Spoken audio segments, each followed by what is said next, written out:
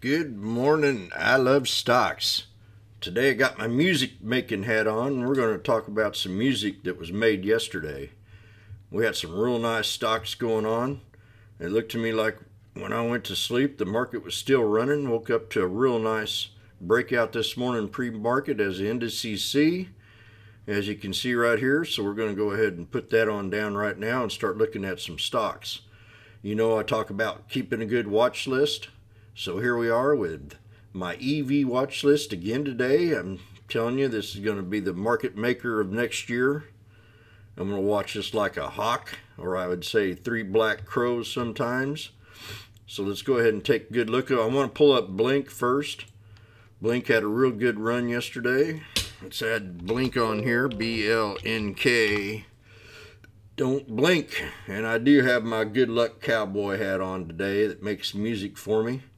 We got a couple support levels. I always like to talk about the previous highs on the next day. So we're on BLNK right now. Had a pretty nice little pop after hours. Let's go ahead and draw a support line right here at 34.60, and then another one right down here, right around this area in here.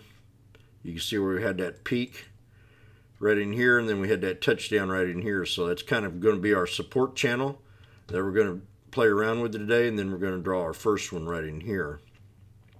These will be our first ones, with this one down here being the most critical one that we need to hold on BLNK. So let's keep that in mind. And that'll be 32.52, and resistance to break today is going to be that $38 area. What a great run on this. So our first one, 36.20, 34.60, and 32.52. Remember, Centron came out here and bashed us yesterday. So it could have a little bit of volatility that could cause this stock to go back down here to 32.52 and bounce back up for a strong buy. BLNK.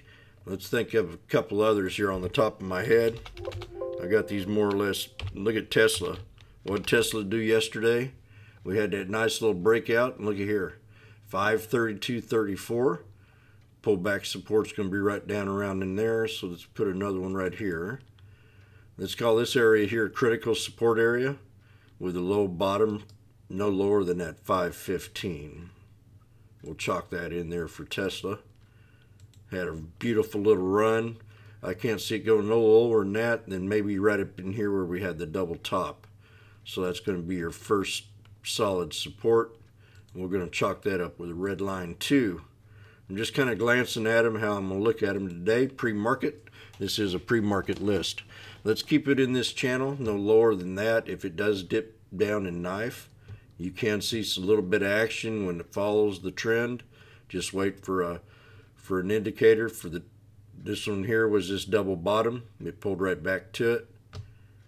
I'll be watching this on the daily SMA 1 minute daily, and also be watching it on my EMA charts, looking at the 200 here on the 1 minute. So each one of them will have the 200 on it, and I'll be watching them both. Check it out. So low support, 515. First one right here, right around 525. If that can hold, it's about a $5 dip, and it can retrace back up for a double top. This one here is going to go to 547, maybe 600 before the balloon burst, and then pull back to about 550. So this keeps raising the bar, but it's very volatile. It's fun to trade. Jump in on it, jump out, keep a long position, which I have right now. And that is Tesla. Next one we're going to look at is, let's see what else we got on the top of my list here. Look at the EV car watch list section. Let's look at Snap. Miss Vegas has been fired up on Snap.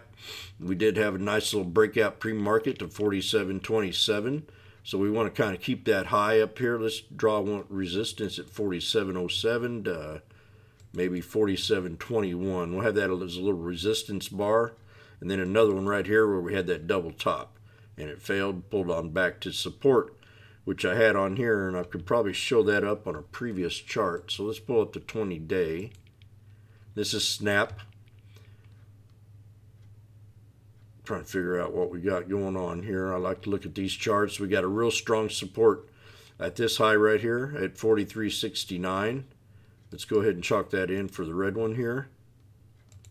Now I'll have a reason that I like that so much.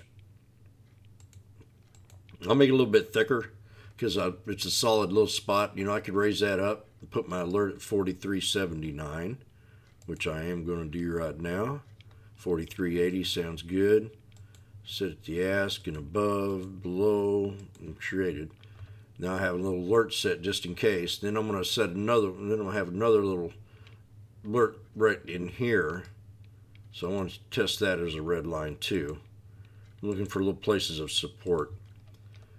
That'd be a strong buy at 44.64, and then the next one, see we had this double top. That's going to be like a double top resistance. And that's what we're going to call a hard resistance right there. And we'll put that into a red line. And I'll make that 3 because I want to make sure that I know that that's a double top that we had right back here about 20 days ago. And that's right at 46.49. So here we are. We're sitting here in between the pivot point, and then we got another little support level right in here, resistance level. I want to chalk this up right in here, 45.75. Let's bring this up to the daily 1 minute. That's how we're going to look at the trade. I got a strong buy at 43.80. That solid third support's right down here at 44.64 for a strong buy to bring it back up to the pivot point. And then yesterday's pivot point in the chart looks to me like right about in this area right in here. So I'm going to chalk that in there, and that's going to be our little resistance to break. And that was yesterday's pivot point. That's kind of how I'm looking at this chart right now on Snap. So here we go.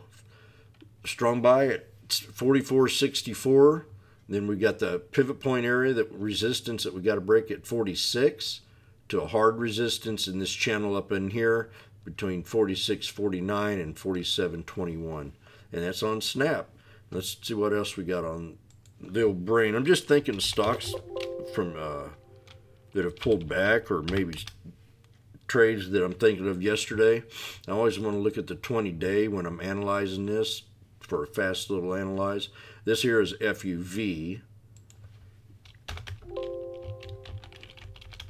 Let's go, we got NIO, TSLA, BLNK, Plug. Plug had a nice little breakout into after hours. I had a hard resistance at 24.42 that we called. We got to raise these bars up. So I'm going to try to find me another, there's one right here, and another support right here.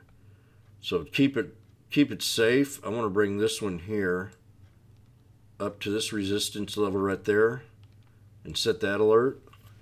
And then I'm going to bring this one up to the second one right above it, or let's bring it to this first one here. We're about there for a strong buy. So we're looking at these two different resistance levels that now have become supports. And this is the pivot point inside that channel. So if this thing pulls back to this first support, which it probably can do at 26.82, I might take the plunge and plug it in and raise it up here. Or if it pulls back, I've got these other two supports to rely on with a real strong buy right here, right around that 25.44 area. I want to raise this up 25.50. There we go. Yep, that's pretty good right there. It's an even number. That way, you know, if she stops short, which it can do, that'll be a real strong buy at 25.51. And there we go, Plug. So yeah, that's a good looking little trade to look at. And there's another one that I want to check out, and that's Miss Vegas was calling this out in the room yesterday, FTCH. She's hot on the trails. We had a 20-day double top. I'm going to erase this here, calling it down here when it was under 30 bucks. So here we are at 51. This looks like it's just something to look at for today. But we did have that double top right here, and I'm going to put that down for a support level, and maybe no lower than that with a pivot point in this channel. And I'm just going to be watching this because I don't really watch Fitch that much, FTCH, but I'm adding it to my watch list for maybe a possible trade. And let's look at the yearly. Just want to check it out. It's a yearly all-time high. So this is doing good. The stock's doing real well. This is yesterday's chart.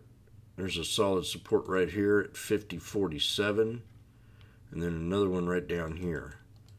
So these are the two support levels I'm going to be watching today. Like I said, I've just put this on my monitor now,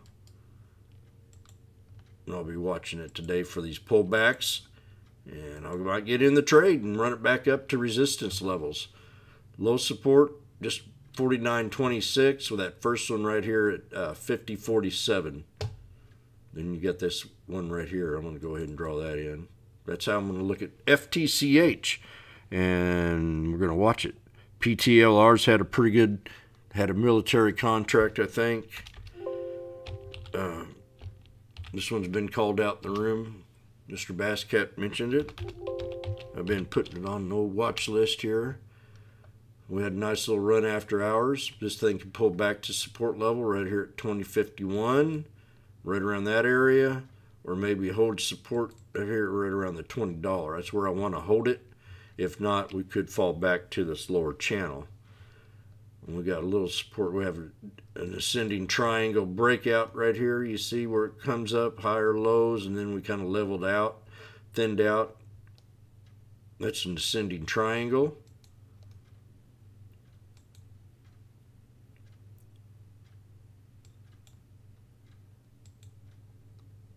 We'll just run her on up here to the end here. And then you got this thing here. I show these when we can see them, and I'm running through these things right now. You know, I like to show these things off a little bit. People get some kind of idea what a breakout stock would look like. That's an ascending triangle, and a lot of times this will pull back to the top of this here and create a support level. So let's call this 21.35 your first support, and we're going to look for a pivot point inside of this triangle, which I think could be the second point. And this is a lot of times when I'm looking at a support level, I'll go to the previous chart pattern and look for a triangle, and that's going to be right, or for a pivot point in that triangle. And let's change this up here. Kind of got her pinpointed, and it's going to be right in here. I'm looking at an equilibrium in that channel. We're going to go ahead and make this a red line, make it pretty confident that we're solid about that pivot point. And there's going to be your three support levels, and then your third one down here at 20.51 I want to hold.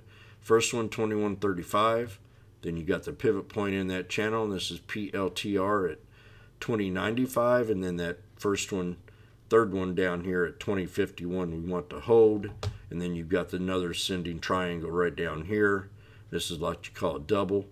See, you get the higher lows, and then you could go ahead and reassess it after, if it does pull back that $20 area. I would really consider scalping it back up to resistance level for $1, back up to this red line. But that's just three or four different ways, couple different ways of looking at the trade, or it could just continue and break on out. But I'm looking at maybe for a pullback to support level, and if it drops and fails, it can pull back and hit these and still be bullish on the stock. PLTR. And let's look at another couple here. Apple. Apple's having a little bit of drama here lately. We want to look at possible buys, also use possible sells, and also the marijuana sector. We'll look at a couple of them. So here's Apple. We have that low support right here at 114.02 that we hit. It was a little red line support. We did stabilize on it, and it might retrace up. How do we come up with this 114.02? I need to ask myself. Let's go to the 20 days, see if it tells me a story. Look at here. We had a bottom right here. It bounced once, ran up to resistance. Now, I want to be safe about this, and I want to play like maybe a 50% retracement off this break. So let's go up here to the Fibonacci's maybe, and let's find this one right here. We'll take this and run it right down to this bottom right here. So if I want to be logical about the trade, I'd look for a pivot point in this new channel, and you could tell that 50% retracement off this breakout landed right here, which makes it a pretty solid little spot. So I'm going to go in here with my little trend line. I kind of would have said that anyway, that spot right in there. I want to magnify this up a little bit, and I'm going to fine tune it to right there. Now I want to make that a red line if I can here. Yeah. We'll fatten that up a little bit. So it's going to be like my little hard resistance to get to. It's going to be an exit spot if I want to take the trade. I want a resistance to break at 119.40. That's Apple. And that's about a 50% retracement in that channel. And I agree with it because it did pull back, and it's a pivot point area in the channel. And you got a little space in between there from right up in here. And that's where I'm going to draw my other line. And that's going to be my little, I would say, a resistance level to break pivot point in the channel. I want to color that in. I know it's looking a little floggy, but when it comes in the morning, now I'm going to raise this up to a 1 minute. I know that this is going to be my little resistance level to break. Okay, and I've got that first one right here at 20, about 20, right here at 115.57, and that next one could be right up in here. I'll raise the bar up maybe to right about the 116 level for the next one, resistance on Apple. We did hit a double bottom, and you can tell on that 20-day chart what I'm talking about when we hit right in here.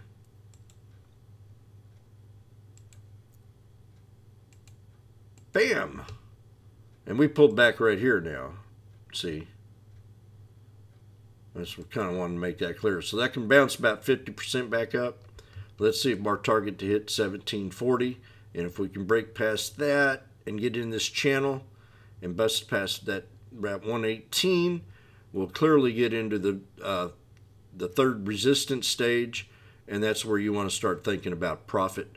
I do see a nice little spot right in here that would be a good little exit point in that pivot point in that channel, and we're going to draw that up right here. See where we've failed many times and we have pulled back many times. See, we pulled back right there, so that's solid at 119.17. That's how I'm looking at the trade. A double bottom to resistance about 117.40 with into the resistance channel, and you got to break that 119.17 area. Apple. And let's think about a couple more and call it quits here, because this is getting kind of, well, let's call it quits now. There's many to look at, so if you follow us on Twitter, you can follow us on Twitter, and we're posting alerts in here quite often.